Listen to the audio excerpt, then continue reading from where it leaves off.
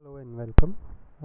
Before I begin, may I request a couple of things? May I request everyone to switch off their mobile phones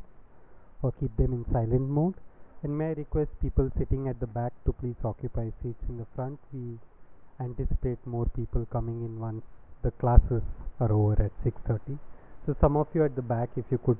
just occupy some seats at the front. Thank you. This is the 25th lecture of the Faculty of Architecture Alumni Association, and we are very lucky to have Peter Scriver and Amit Srivastava giving this talk. India was one of the key sites of international architecture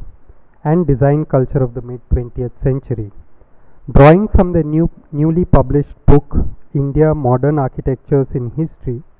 Peter Scriver and Amit Srivastava will explore how the construction of modern India is, however, an unfinished project in architectural terms that began long before the independence of the modern state in 1947 and that continues amidst the complexities and contradictions of India's global interest. Dr. Peter Scriver is a founding member of the Center for Asian and Middle Eastern Architecture at the University of Adelaide in Australia and senior lecturer in architectural history and theory. His previous books include Colonial Modernities, Building Dwelling in Architecture in British India and Ceylon, and After the Masters, Contemporary Indian Architecture. In fact, I remember that when we were students studying here, most of the books in the library were of the modern masters, and After the Masters was one of the few books on Indian architecture after the masters. Dr. Amit Srivastava is also a senior lecturer in the Center for Asian and Middle Eastern Architecture at the University of Adelaide, who trained and previously practiced as an architect in India. He is the joint author of the Elements of Modern Architecture, Understanding Contemporary Buildings. The lecture series is organized by the Faculty of Architecture Alumni Association, and this year's lecture series is made possible through the generous support from Symphony Limited. With that, I would like to welcome Peter Scriver and Amit Srivastava to please give the talk. Thank you. Well, thank you very much. It's a great honor indeed to be back here at CEPT, and as the introductory comments have indicated, I was rather shocked when preparing for this this little tour we're doing around India to talk about this new book, to realize how long it is that I've actually been involved with this topic, so that students, or younger faculty in the room who were students, were the ones who who read my very naive but earnest first contribution to this field, which was published 25 years ago and actually researched 30 years ago when I was living here in CEPT in the Commerce College hostels as a guest of Mr. Doshi underneath the Jaipur the new Jaipur project that was going upstairs in one of the sort of consultants' place. So Vikram Bhatt and I, one of the first alumni of this illustrious school, had the chance to look at what was going on in the mid-80s. For him, it was coming back after the first part of his career to see what his colleagues were up to, and have a look sideways, or as he saw it, sort of shoot from the hip and sort of see what we could stir up in the way of a critical discussion that hadn't yet reached the print literature in book form, at least at that stage. And for me, as a naive greenhorn who had just finished as one of his students in the course at McGill, who is frankly completely sort of uninspired by what was going on in North America at the time, I thought, well, India, that I had a chance to see as a traveler before I'd finished my architectural studies, I thought, well, that's where I want to go and find out what it means to be an architect in a place that seemed to me where it mattered, or where it was clearly doing stuff that was of interest. And through Vikram, as some of you will know, in his minimum cost housing focus and the tenets of sustainability and social service and social mission in architecture, which were the building blocks of this institution, then he'd really inspired in me that idea that this was a place to seek a vocation. So together we looked on the side of his real work, which was looking at sites and service projects 10 years on and how they were coming up in the context in which other things like the Irania project in the Doshioff and such were beginning to emerge. All of that was happening, and we began to look at the state of architecture then, 30 years ago. So that made me become before my time, I guess, or before I had really formed out what I really thought my career would be. It sort of catapulted me back into academics and a career that went on to graduate school and other topics, which caused me to stand back and say, well, if I really want to talk critically about this stuff and really understand it, and then I really need to maybe become more of an historian at the same time. So the long and short of it is that we've come back many years later, in this case echoing or replicating that sort of pattern where a respected senior who'd come from India out into my world and brought me back into India as someone from out there who came into this world in the 1980s. I went back out into the world, which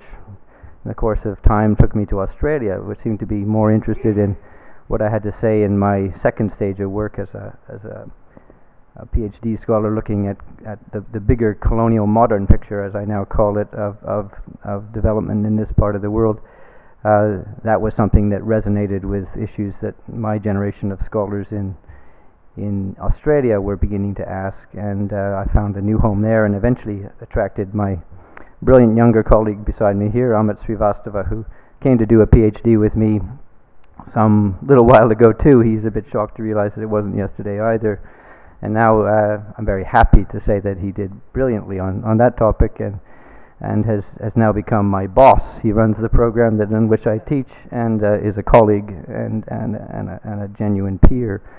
So the happy story is that when I was invited by Reaction Books, the British publisher that's been doing this series for the last few years, called Modern Architectures in History, it struck me as an opportunity to revisit something that I thought, well, maybe I've done enough on that, or I shouldn't offer any more of my comments on that. But it was a chance to write a new history, certainly not the history, a history with even more depth. And I'm looking at Madhavi Desai in front of me here, who's clearly had a serious go at that with now, I mean, dare I say, almost 20 years ago, with John Lang and Mickey Desai, who gave us, certainly on top of the sort of thin, critical first take that Vikram and I did in the 1980s. In the 1990s, we had their thick slab, which did take us back to the 19th century, which did tell us a many-faceted view of particularly the question of independence and identity in the search for an Indian architecture. I thought that writing a new history with yet another 2 decades, well, by when I began it wasn't quite 2 decades, but with more than another decade of distance from the previous major attempt, well into the 21st century, that I could really take on this question of modern and India and architecture with a very long view, where I could put together the two bodies of my previous work, the kind of the critical look at the later 20th century and the historical work on the late 19th century, and offer an argument that to really understand or to think thickly and critically and usefully about what is modern and what is the role of the built environment in shaping modern India as one of the most important places on earth. We ought to at least take in that longer view. So I embarked initially solely into this project when invited into the stable of this series of books that were attempting to write about modern architecture as something we could now look at in the frame of history in its plurality. I mean, the S is intentional in the subtitle, and the series of books have all been commissioned to experts of one sort or another who can write from the position of a particular point in the globe towards the subject. So that was a daunting commission that I labored on solely for whilst Amit was labouring in the fields of his own PhD thesis, to the point that he'd finished that piece of work, that some of you in the room met him in the context of some time before, when he was trying to revisit that famous dialogue with Khan and his brick here in the backyard of CEPT over at the IIM campus, and put that into a really brilliant piece of work that looked at the ontology of of materials, really. Took seriously the proposition that materials in architecture might actually speak. He can have discussions with you that outside the talk of this discussion later, but in bringing him into the archival materials again, to do with Khan, and finding new ways of bringing perspective to that trove of insight into the question of architecture in this place. I thought that it was high time that I had a younger voice in the team, as I mentioned earlier, replicating the kind of the opportunity I was given, and that I gratefully appreciated, to come into this space. I invited Amit to become part of my team, and what I hope has made a much better, a much finer, a much more useful discussion out of this effort at writing a history, which is really the product of our critical dialogue between ourselves, and particularly as it comes forward to the challenging, the fascinating, the big question of what the recent past and the present mean for the discipline of architecture here in India. And as I mentioned before, I think the world is watching India more and more, so this, not for the first time, as we'll argue in our subsequent presentation here, is a place that the world watches to understand what architecture is and could be and should be. So with those long introductory remarks, and again emphasis of thanks to those in the room who have met me before, and the hope that some I haven't met before will be inspired to think that history is actually cool and worth listening to an old guy and a younger guy with even less hair than the old guy for the next hour or less. I'll hand over to Amit to take us to the present, which is what history is all about.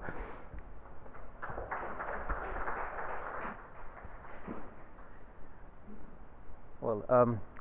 Peter's given a pretty long introduction to where this book comes from, but I think a small little bit that I wanted to add to this was the idea that a historian's task is a sort of difficult one, and it's a slightly lonely one sometimes. So we've had the two of us debating a lot of these things, and when you're in the final stages of producing something like this, and we've been working on this book now for 8 years,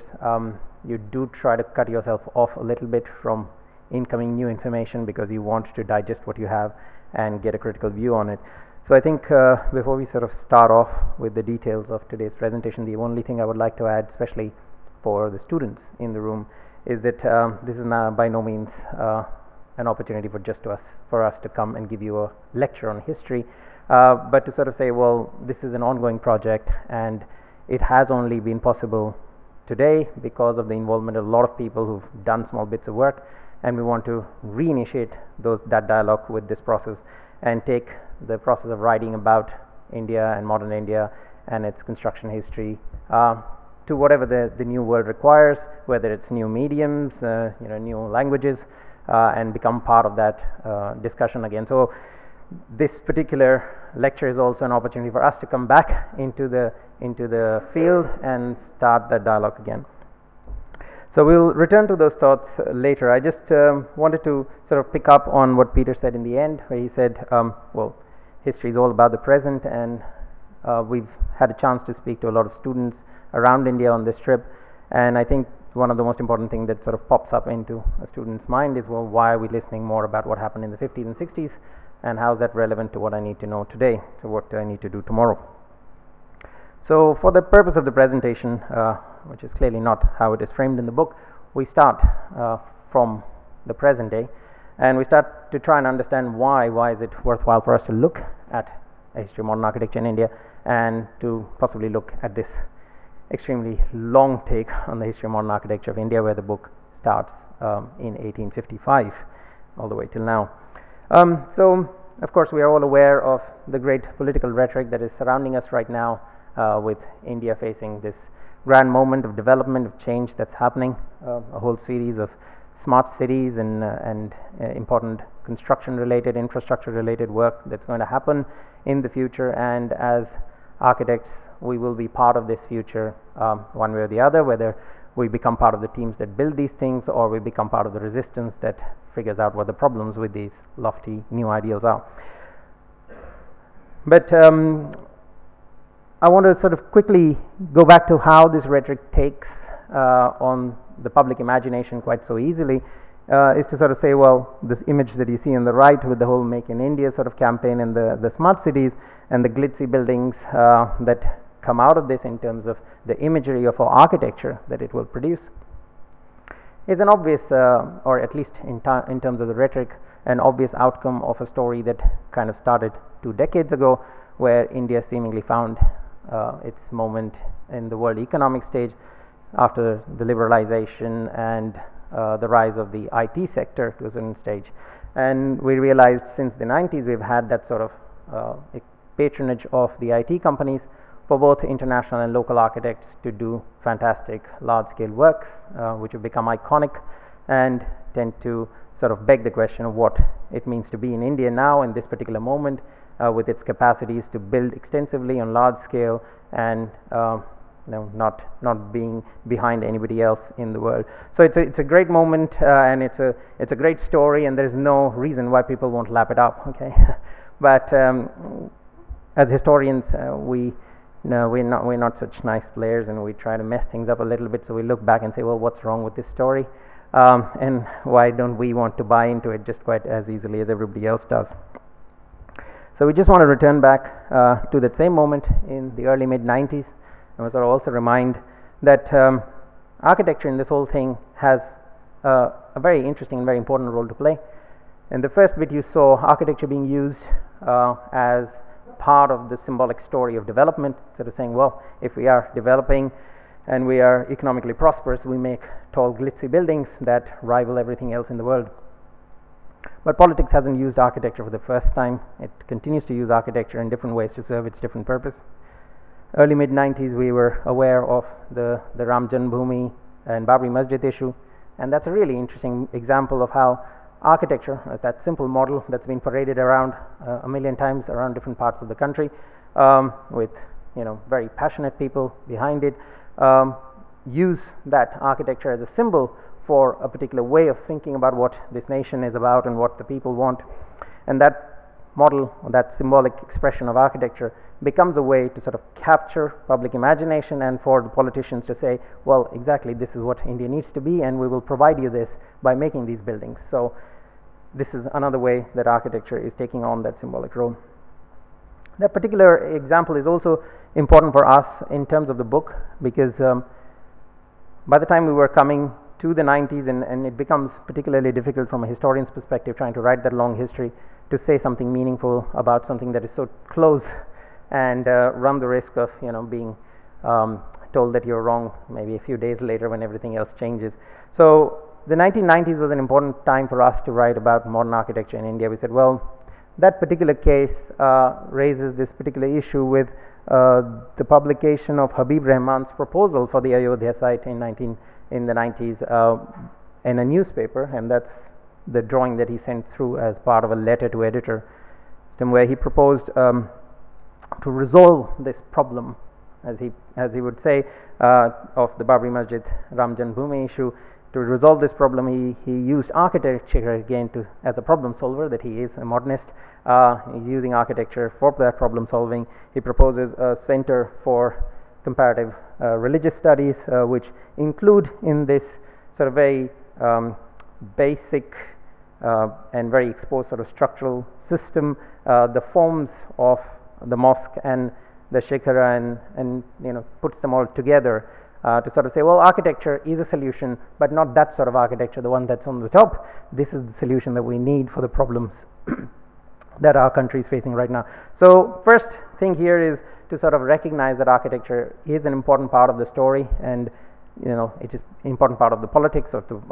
whatever context we set this thing in, but also the fact that in the 90s, with this particular case, we find that this becomes a sort of battleground for modern architecture, which is what it's saying, that we will not be, we'll just not slip into the background and sort of be denied our existence by the arrival of this new presentation of architecture there, but we will fight this and try to say that the problems of this country can still be solved through architecture. With that sort of setup for where we want to take this story, we will step back a little bit, and I'll ask Peter to now talk about an earlier moment of this thing, of this sort of symbolic power of architecture as part of the central government's rhetoric with the arrival of the independence. So, of course, we think we know the 1950s. We think that's the obvious grand narrative about India and its arrival into modernism. Perhaps conspicuously, we haven't actually represented any of the iconic buildings of Chandigarh, which is what we acknowledge in our introductory part of the book as, inevitably we must address the phenomenon of Chandigarh, not because it's dismissible, but because it is inevitable. But our goal is to put it in its place. And in the relevant chapter, we certainly discuss it. But this chapter, in the beginning with the independence of India in 1947, is about the aspiration to of course build the architecture of a new nation, but particularly with the focus of architecture in the service of that national ideal, and particularly in the service of the government. So the younger architect we see on the left is the same we saw at the end of our book, Habib Rahman, here captured in one of the gems of the what we believe are previously unpublished photographs and images we've been happy to find in the course of doing this book. In this case, through our access to his private archive and a handful of others, which have allowed us to open the book on another way of understanding the story again, as we think we know. So, looking from inside the Central Public Works Department, the first image is actually Habib in the West Bengal Public Works Department, and his first stage of his career, just having returned from his important studies overseas in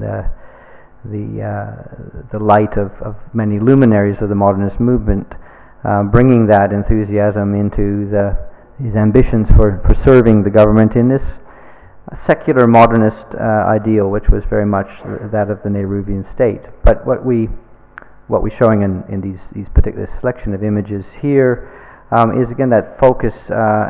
certainly embodied in what we've learned about this particular individual from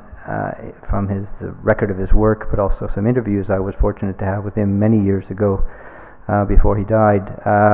to understand that passion really to solve the problem, as it was perceived to be, of building housing, which is sort of one of the largest and most emphatic sort of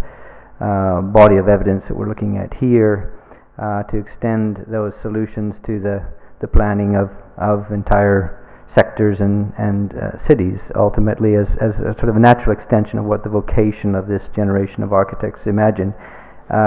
born in the vocation of being a modernist. But this is also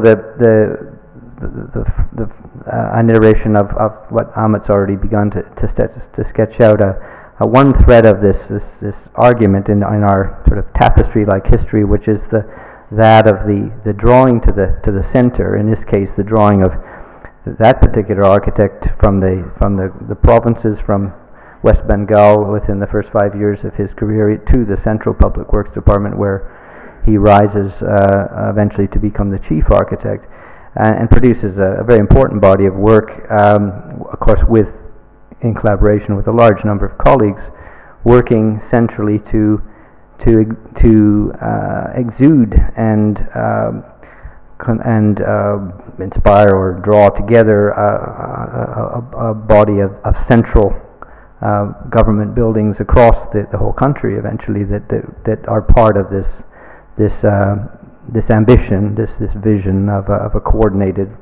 rationalization of the problem of building the new, essentially socialistically minded nation. We contrast this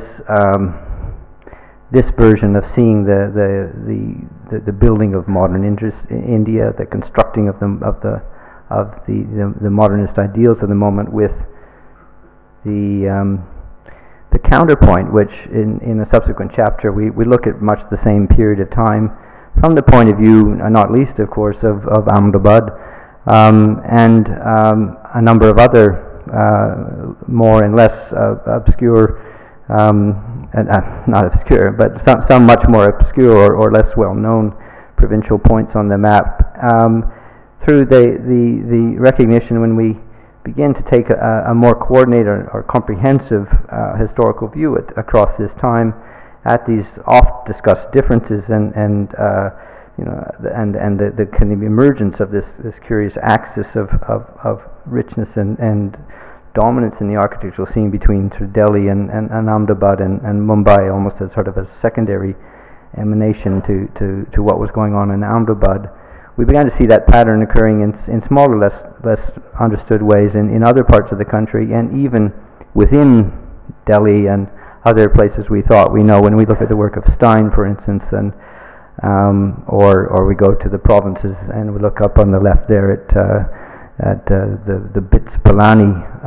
campus as it was emerging in the 1950s. This is a story of institution building and the ambitions of a modernist elite, which includes industrialists and intellectuals and financiers of various sorts who are creating a parallel idea of modern India. But very importantly, when we begin to understand deep into their institutional and corporate histories and such, that very often it involves very important international linkages which are bypassing or independently establishing a very cosmopolitan worldly networks which are quite independent, quite powerfully independent of the central government, the Nehru and subsequent governments' designs and networks. So there's this fascinating, what's sometimes seen as sort of a critical resistance or cultural resistance, but it's also a political and sort of economic autonomy that's going on. Again, some of these sound obvious, but I think when you look at it historically, it's a fascinating pattern of alternative stories that the buildings begin to tell the story of. And as we know, again, very richly in the case of Ahmedabad, this story is well known, but the comparable stories that we can tell, and we now can tell better in some of the other parts of the country, make for a really rich counterpoint to the standard grand narrative of this period. I'm going to hand back to Amit to take us to sort of the third point of this argument.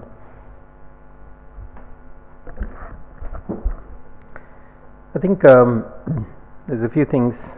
we are claiming to establish. The first, of course, architecture matters, and not only in terms of the iconic buildings that we saw in the first couple of slides, but also in the problem solving pattern work of let's say the PWD and the housing and all of that, and how that sort of reflects a connection to the political ideals and the work of institutions and individuals. But the second thing that is now starting to emerge, or has been part of this sort of story for a long time, which was available to me when I was a student here studying architecture, is that story which we often look at from the independence onwards in the 50s and 60s, and that part of the story is well established, as this sort of dichotomous position between the center in the 50s, sort of deciding what the center in the CPWD and the government has to do to build the country, nation building, versus this sort of not an obvious dissent, but a desire for the regions to establish themselves as these cosmopolitan sort of centers that Peter mentioned, Ahmedabad being a very important case in that, but multiple others where the regional elite are part of the institution building process. So we have this sort of obvious story that is coming up, and a lot of histories tend to take on that position and run with it. And one of the things that happen when trying to write a long history is that we realized that, well, that was not enough, and this two-part process of going back and forth between the center and region might not be the complete story. And the bit where this becomes most evident is the story of the 70s, which he thought was quite interesting, mostly because it is something that history books have kind of skipped over or have only told in patchy bits, and this is one of the things that we try to do. We want to talk about the story of the 70s. It was an interesting point in the history of India politically, and for the younger people in the audience who might not sort of remember all of that or might not have recently read about it, of course, since the end of the Nehruvian period in mid-60s, there was a little bit of a political issue that was going on in terms of leadership until the arrival of Indira Gandhi and the Bangladesh, the war that happened with the liberation of Bangladesh, the early 70s. And by mid-70s, we are in another very important period with the emergency and all the media blackouts and the implications of that, or India's relationship with the outside world.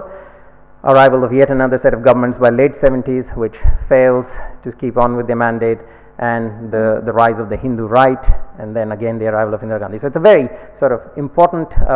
decade packed with a lot of important political issues and continuously challenging the relationships of India with the outside world as well. But what we found in this trying to write the longer history is it is a really important moment for architecture where it is forced in a way to consolidate the two positions that have been before the mandate of the center to build the nation and the regional desires to build individual ideas that represent themselves in their direct relationship with the outside world through an internationalization. And this sort of this idea of indigeneity in terms of modern architecture is what we're quite interested in, where we start seeing some of these processes being reflected through the idiom of modern architecture, now leading to what we would define more clearly as an associated modern, the part of the modern architectures. So a quick couple of examples that we've got there. So at the bottom you've got Kanvinde's Dudhsagar dairy complex in Mehsana, where we're quite interested in, of course, Kanvinde's own training and his pedigree as a modernist in terms of its architecture, but the fact that that particular building is part of the story of the White Revolution and the implications of that cooperative model that became something that India could offer to the rest of the world in the particular 70s context of development. So it's a really interesting sort of confluence of the two bits, and we start looking for examples like this, particularly in the 70s, where we can say that the modern architecture is being absorbed as part of the indigenous developments. The top left one is, of course, the particularly interesting story of Auroville, which of course comes a couple of times in the book, but here we are also interested in the idea of the cultural export of India to the rest of the world, the 60s, and the impact on the hippies and all the stuff that we've probably heard about before, but also something that we are starting to recognize now 50 years on as something that India has offered to the world, and especially with the establishment now of the Ministry of Yoga, I believe we have, and we're starting to think about how these sort of cultural exports are also part of how India is connected to the rest of the world. So architecture as becoming then mixed with these sort of cultural, spiritual ideas which define how modern architecture is appropriated within the Indian context. And of course, I'm not going to get into too much detail, but the work that is being done as part of Indira Gandhi's mandate to deal with poverty as an issue around the country, and the work of groups like Greha, which are starting to rethink the issue of housing and the architect's involvement in that sort of story. So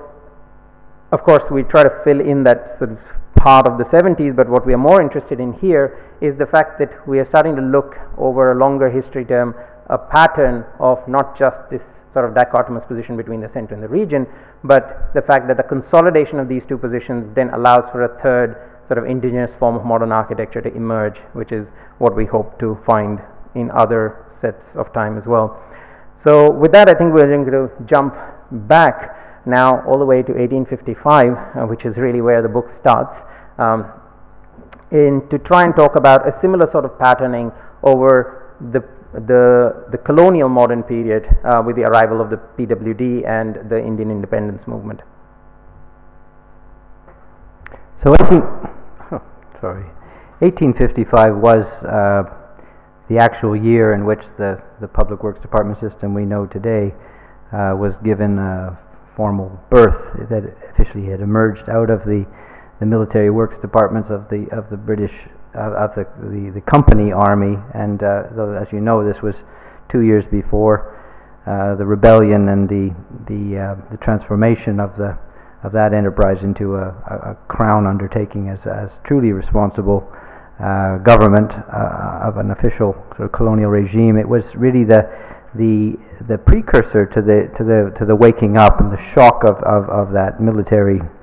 engagement that was that of a government taking responsibility and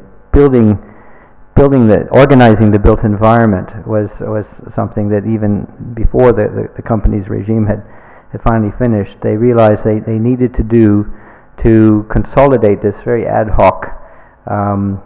acquisition, this vast and ultimately highly cherished political acquisition of the South Indian subcontinent, of the South Asian subcontinent, as Britain, as you know, Britain's most prized possession. So we tell the story from this point forward as the first iteration of this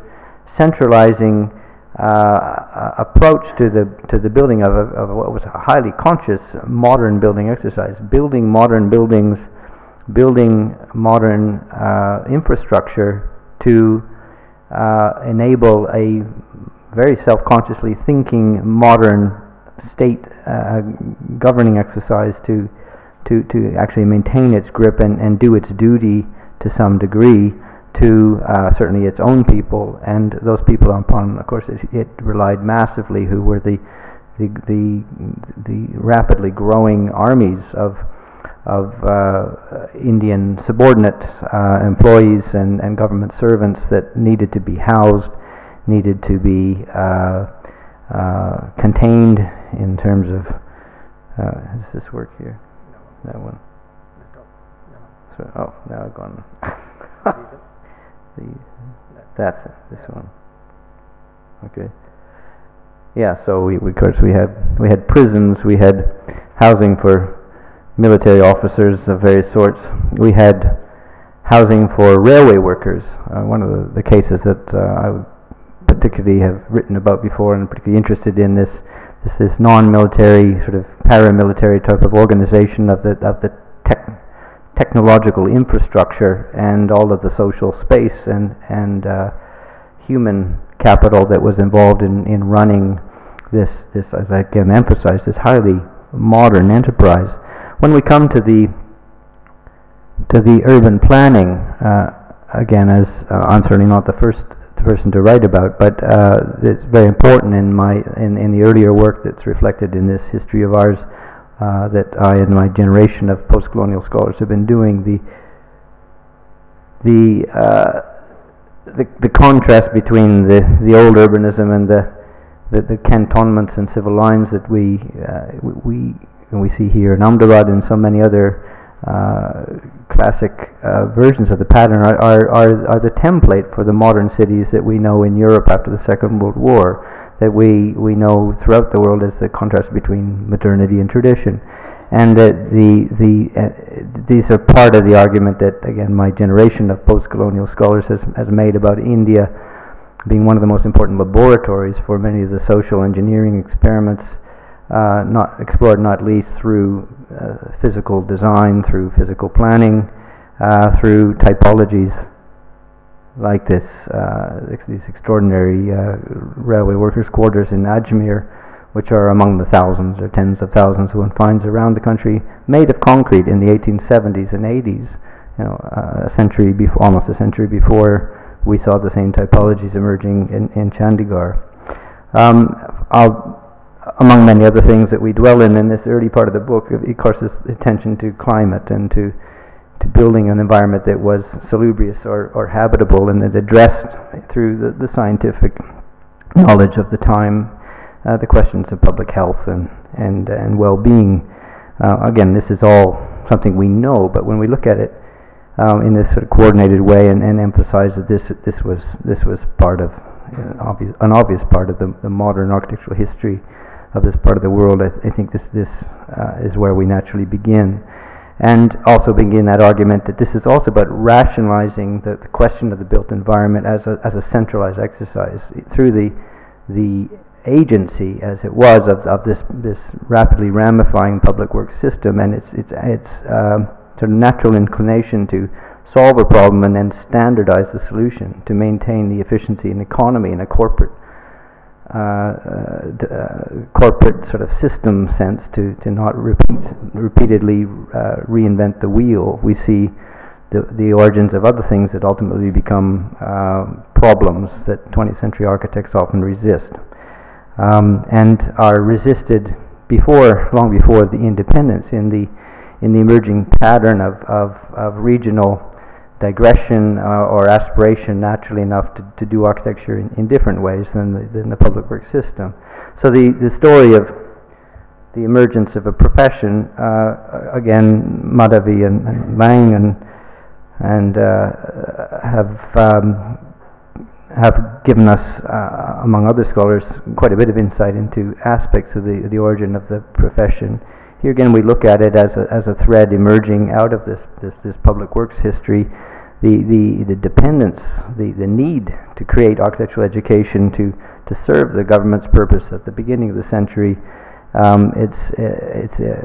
an institutionalization in the JJ school in Bombay, but also becomes by that method or by that route a beginning of this sort of regional differentiation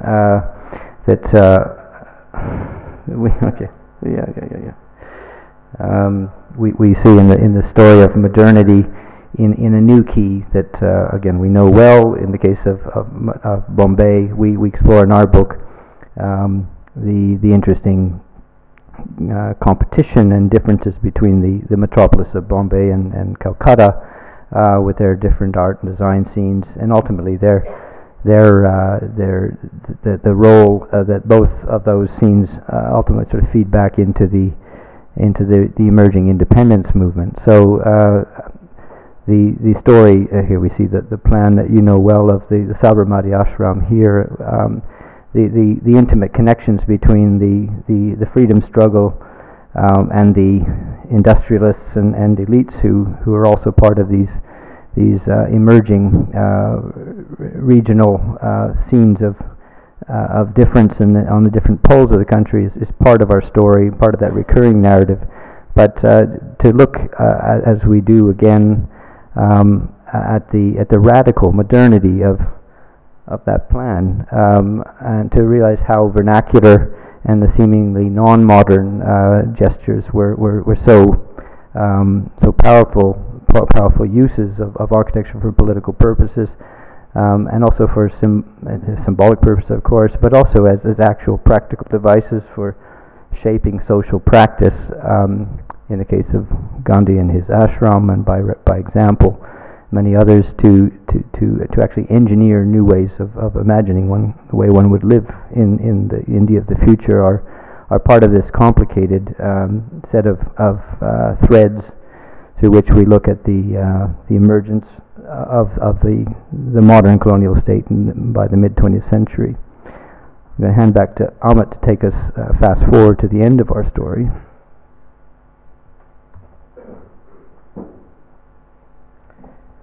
I think that's it's been a long journey into the long history that we've been looking at, but the purpose of that, now returning to the beginning of the talk, is to sort of say, well, maybe it allows us to understand some sort of pattern in terms of historical development and see our position right now over the last couple of decades in a slightly different light, and position ourselves better with what this means for the future. With this slide, what we want to do is we want to say, well, the stories that we told for the last couple of decades since the 90s, we want to position that in relation to just a slightly bigger cycle, and we go back all the way to the 80s, where we see the arrival of a new Indira Gandhi and a new sort of mandate, and a lot of focus on defining very strongly from the center a symbolic version of what it means to be Indian, what the idea of Indianness is. And as the commemorative stamps on the top left hand corner relate, which is Russian stamps commemorating the festivals of India. So the 1980s becomes an important time where a lot of this rhetoric is coming out of the center with the establishment of the festivals of India. And the festivals of India are a good or important marker to consider in terms of what the architectural community or how the architectural community is responding to this requirement set up by the center, is the fact that important architects, including people like Korea and Raval, are directly involved in establishing what the exhibition is about and how they can frame this idea of Indianness in terms of architecture and the longer history of India. And we see impacts of that in terms of the work of people over the 80s, including those famous modernist architects like Korea themselves, whose JKK plan is down there, which starts referring back to this new notions of mandala and things that have not been initially part of his vocabulary now start entering his vocabulary and get subsumed in this new dialogue that he's creating. We also see, as in on the left hand side, Ralph Lerner's winning entry for IGNCA, a need also to respond to the colonial heritage, so things that are closer in terms of history, to now generate a longer term idea of what Indianness is and how architecture needs to respond. So again, we see the connection with the politics in the center, we see a connection and need for architecture to respond to this from a symbolic perspective, and it leads to this particular type of architecture that is developing in the 80s, and this focus on symbolism and the notion of Indianness. So what we are now sort of saying, and of course as historians we've already sort of claimed in trying to write the long history, we are not particularly well versed in making a position about the last couple of decades and definitively saying what has happened or might happen in the future, but we are saying, well, how can we understand the last couple of decades now in opposition to that? So if that was the question of identity set up by the center, how have we changed over the last couple of decades? And for us it still remains a question mark, and the rest of the presentation, as in the book, sort of puts forward a couple of propositions which are not the definitive answer to that, but we say that might be a way to look at it, and we open those up to you for scrutiny and for further discussion. So one of the obvious ways we can try and resolve this is by saying, well, in addition to the sort of global India since the 90s that we've sort of seen with the star architects doing their big glitzy work, we have also these regional cosmopolitans, and previously, as we talked about, regional descents and regional patterns, maybe examples, and a lot of this sort of come up in recent publications. So works of people like Aniket Bhagwat, Rahul Mehrotra, who's already currently in Mumbai organizing this State of Architecture exhibition, and also we've been hearing a lot more in the media about Studio Mumbai, especially since the involvement with the Venice Biennale. The outside world is starting to look at these regional examples. So these practitioners who are working for either individual wealthy clients or sometimes NGOs, they might be a form of regional descent that we are looking at, and to a certain extent that is the story that we hear. But the other end of this is, and we are quite conscious of this as being very, very current, mostly because as the book was going into print, that's when the Modi government came into the center, and we got a chance at the last moment to sort of insert a few comments about what we thought that particular moment meant. And our proposition in the book was to sort of look at this shift as an important shift, maybe in that cycle that we were talking about with the center and the region, and then a consolidation that might happen. And particularly when we hear a lot more about the Gujarat model, now a regional model now being taken to the center to be applied for the rest of the world, or being seen as a model for the rest of India,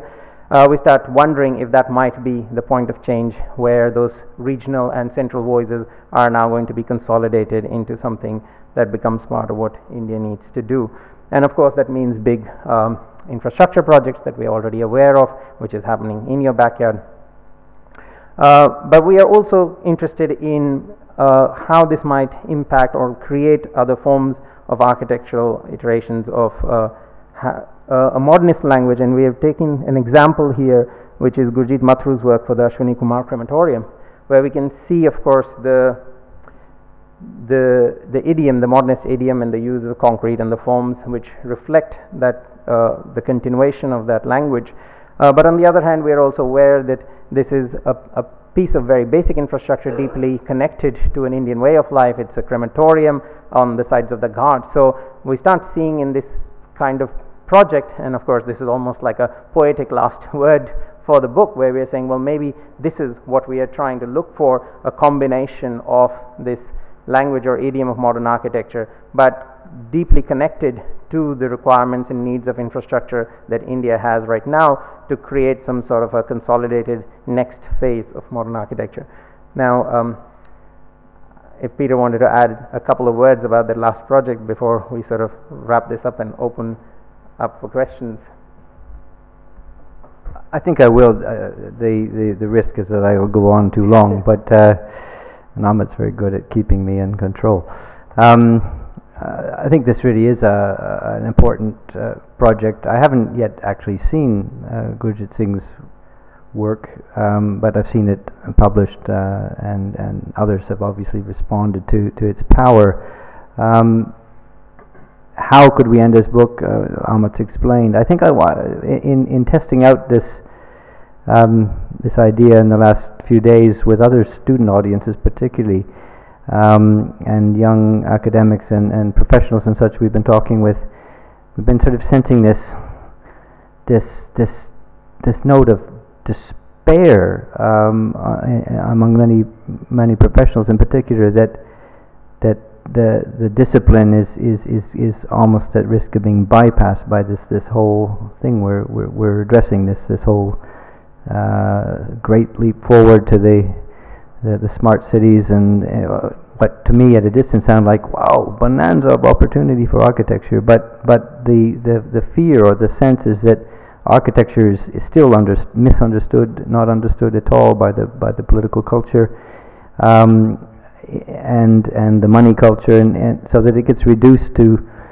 perhaps just a tiny bit of the rhetoric, to use a word that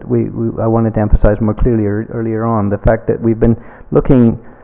not just at center versus periphery or regionalism versus governmentalism or something. We've been looking at rhetorical function of architecture versus the kind of rationalizing function, the reasoning, problem-solving part of functioning and of architecture. And this scheme of Gurjit Singh Mataru's is a perfect fusion of these two things. It is, if anything, nothing but a conduit, a vessel through which ashes can flow. It's part of the riverbank. It's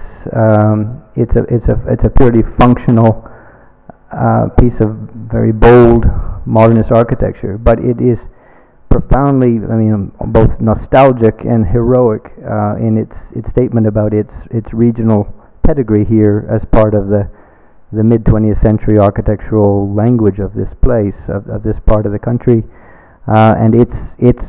this part of the world that kind of gave this language to the world through the work of the architects of that time, and of course Korb, but the world of work that he found here in himself. So it's this that tension between the rhetoric and the kind of the problem solving, the reason, the rationalizing aspect of architecture. So to come back to my point about the despair that students in particular are expressing to us, what are we going to do if they really sort of are worried about it? But if they don't just want to be a fashion artist who's going to dress some buildings, some boxes produced by someone else with something iconic, is that these two works, Bimal's sitting right there, who's built this extraordinary infrastructure that's changed this city profoundly, and this minor but equally sort of earnest and important piece of infrastructure in Surat. These are both infrastructure that are built by architects, that are designed by architects, where presumably you are in control. You are the center of the creative process, and you're engaged in really in doing real stuff that matters. So we were happy, I was happy to sort of see that, though certainly I know the work on the left is full of controversy, and is part of many other discussions. The fact that we're in that discussion, that the fact that, and I say we as a discipline, and here I invite myself to be part of your discussion, which you may invite me not to be part of, but I've come back here to try to see whether I can join it again after probably too many years away looking at it from a distance. But I think it's profoundly important that architects are part of the discussion about how we're building the future, and if we can still build some infrastructure along with some architecture, all the better. Thank you very much. Yeah, thanks a lot. If there are any questions from the audience, we can take a couple of them. Hi, thank you very much. That was a really interesting talk. I had a question about the basic framework with which you've approached this material. You've referred to a lot of binaries. You're using regional and national, traditional and modern. But the examples you showed quite clearly sort of conflate these categories. How do it's not, you can't look at a national as a accumulation of a number of regionals. Neither can you look at traditional and modern in, like the cremation, the act of cremation is very much part of our contemporary life, so it's not necessarily tradition as rooted in the past. So I was just wondering how these binaries help us engage with a complex situation, and maybe why you choose to, because even your preface starts with India as a land of contrasts. So why the use of binaries, and can one transcend that, and if we do, then where does it leave us? All right, well that's a great question of our time, and I have been part of that generation that has been incessantly asking versions of that question and drawing our attention of our students to say, well, we are prone to think in these binaries, how can we get beyond them? That's what you're asking. I guess in putting them as they do in those very first paragraph, it's to sort of say this is what people say. Yeah, our ambition is to get beyond them, and I hope what I was saying with this previous image is I'm saying that we're saying that the crematorium for us is not one or the other. It's architecture. It's more than that. We haven't talked so much about tradition in the way that I think you were implying as a sort of binary opposite to modernity. That was the binary that really dominated the discussion 20 years ago, and I hope we haven't. I hope that doesn't come out against what I'm saying when one does a kind of a discourse analysis of the text and finds out how many times I mentioned tradition. But I think we were trying to find ways to say in our setup here, where I say we could look at the mid 20th century as this or that, but if we look seriously at the 70s and what that was politically and socially, it was a muddy period where you couldn't really say it was in this camp or that camp. It did some really weird and fascinating things in the social and political process, which were reflected and contributed to in important ways in the architectural world. And again, this school was a place where a lot of that work and type of thinking happened, where when we look at the discourse, and this is what I hope we've done in this book really better than others were able to do, because we've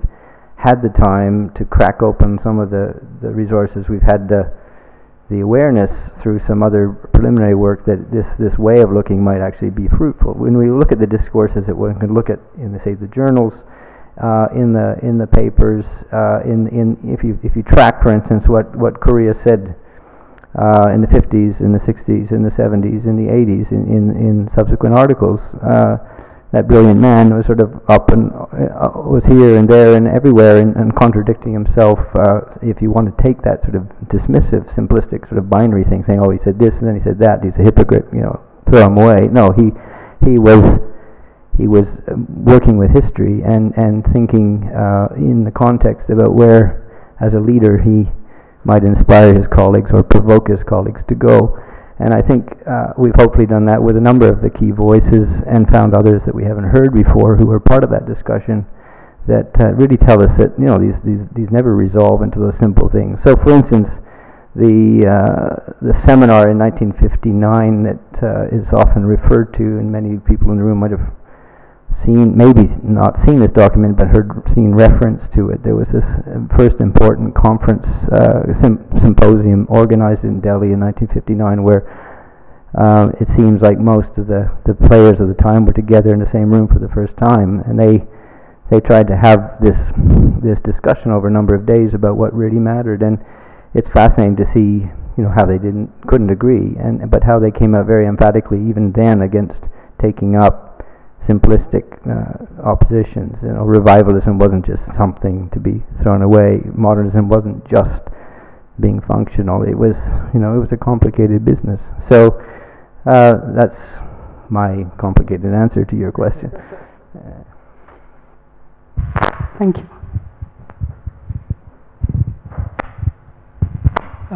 The framework that you offered at the end is it's quite refreshing and in fact brilliant, which is trying to understand the history as a swing, like a pendulum between the rhetorical and the rationalizing, and probably what one seeks is a kind of a Zen-like stillness at the middle. Having said that, however, your presentation was actually not that, I assume. I understand. It's basically the construction of the center and how you counterpose to that consciously or otherwise is what comes through in the presentation. That's my comment. But my question is, in the construction of the center, which I assume is the Delhi-centric, which is essentially bureaucratic, centralized, symbolic, high on the rhetoric. That's how you characterize the center. But probably it would be, I don't know whether we would consider constructing this idea of both the nation and the center, not as a center but as centers, because Bombay was also equally center, which is exactly what not Delhi was, which is basically commercial, enterprising, open and flexible, which also simultaneously existed. In fact, it's even more older a center for architecture. So if we were to expand that framework, then probably this question of locating Ahmedabad as a counterpoint may not really exist. So we could see this whole development coming from two fountainheads rather than a single fountainhead. Well, first I'm assuming that's not a question, it's a very insightful comment, which of course we want to take on as we continue to look at this further. But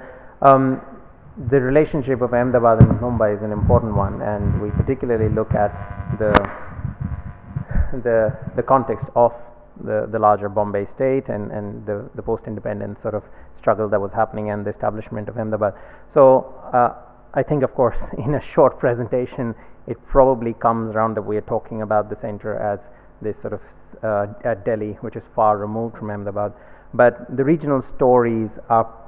the way we are trying to present as part of these developments that we are happening, where we're starting to see the regional connections overseas as well. That's probably what we were trying to focus on, particularly in Ahmedabad's case, with the arrival of larger institutional buildings, institutions in terms of the patronage of the regional elite. So I think that's mostly how we characterize that as a region, not in terms of an opposition to Delhi as such. And of course, in that same slide, we had the Ford Foundation building in Delhi, so we talk about Delhi as a region as well. So hopefully some of that would get covered in the way it is presented in the book. Yeah. The frontis image for the chapter that introduces the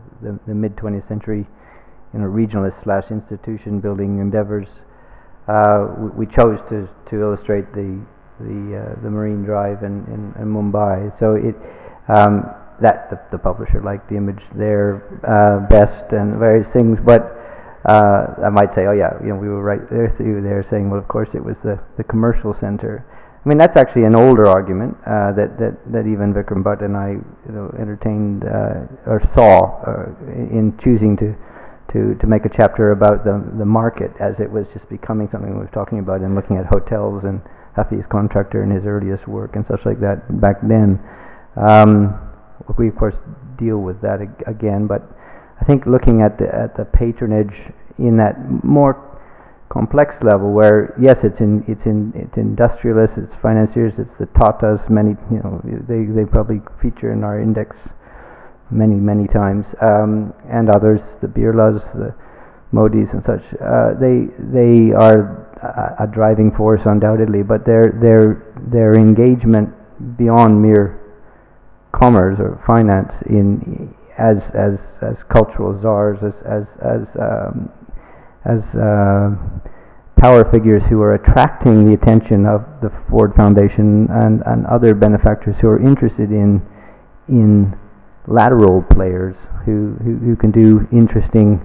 non-central based stuff in a context of the Cold War where the center is drifting, to the other side or to non-aligned positions which are intractable to influence at the center is another sort of dimension of the story which we try to open up. I mean, it's something that really merits a lot more scholarship, I think, that we couldn't possibly provide in depth in our book, but it's an invitation to really think more about these things. Thanks.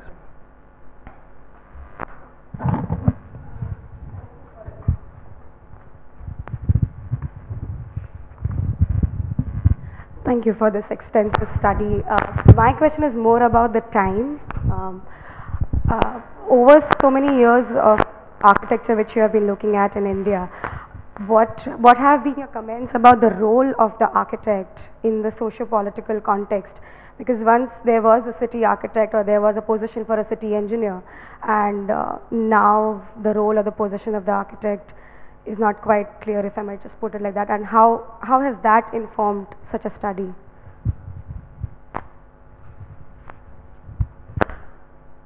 To be frank, I don't think I have an answer to that. What I think we have done is fold into this history a lot more of the scholarship, my own, and I have to emphasize many other key people, some of whom are graduates of CEPT, who've gone off and, as you know, have brilliant careers writing really brilliant stuff in other universities, who produced these monographic or these micro-historical studies of cities, particularly where we know much better the history of Calcutta and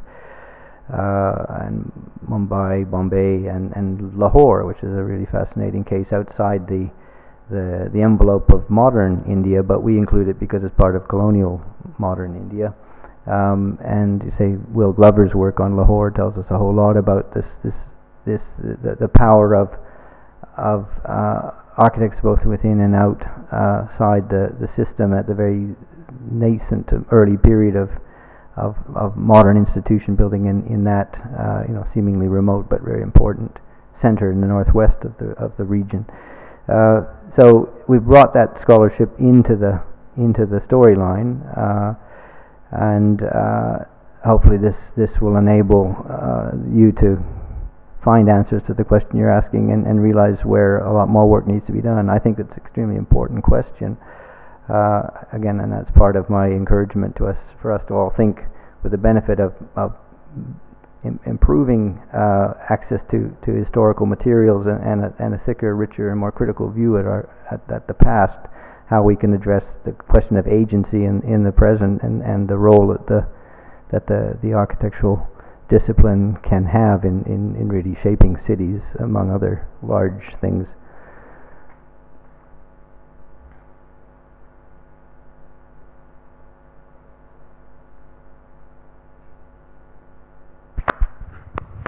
Any more questions? Okay, I'd like to invite Dr. Vimal Patel, the President of CEPT University, to give a vote of thanks and a small memento on behalf of FAAA.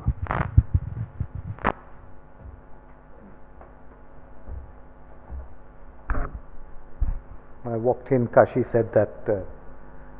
are many alums here, but there's nobody from the FAAA. So will you do the vote of thanks, please? So here I am. Thank you very much for this study and this talk and coming here. I think it's extremely important that we try and understand what happened in the previous century in India, in Indian architecture, because that's a way of knowing about India, and that's a way of finding out what is possible in the years to come. So it's very important endeavor. I think you were saying before the talk that I think that we are suddenly seeing a lot of different studies emerging. We're seeing, there's Kanvinde's book coming out maybe tomorrow. There's Habib Rahman's book coming out. I just saw a wonderful small study on Otto Koenigsberger that somebody's done. There's, lots of different people. It's your book. There's lots of different people interrogating what happened in the previous century, and I guess that's not very surprising because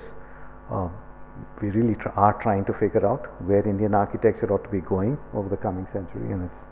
this is really important work that you're doing. Thank you very much for coming, and yep. On behalf of CEPT. On behalf of CEPT and FAAA, small moment.